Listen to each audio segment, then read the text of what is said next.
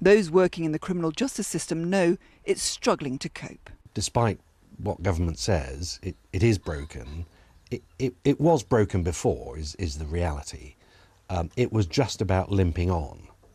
But as with anything that's under a massive amount of pressure, you only need something very unexpected to come along and add to that pressure, and that then just brings the system around its knees.